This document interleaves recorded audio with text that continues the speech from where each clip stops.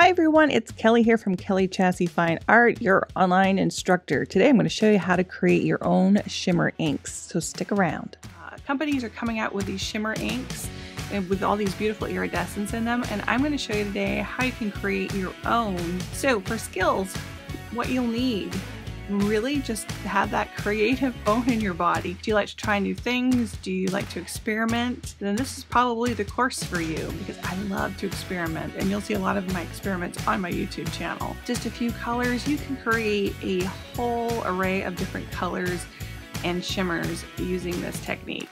We'll cover the shimmer with alcohol inks, watercolor, and we'll even talk a little bit about resin, and we're going to create this project. So let's get ready to play, practice, and explore. We'll see you in class.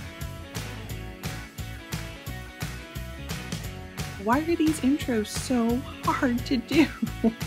You can add it to your watercolor, you can add it to your resin, you could add it to your bath water. What? Get out of the way. I should invest in some hairspray.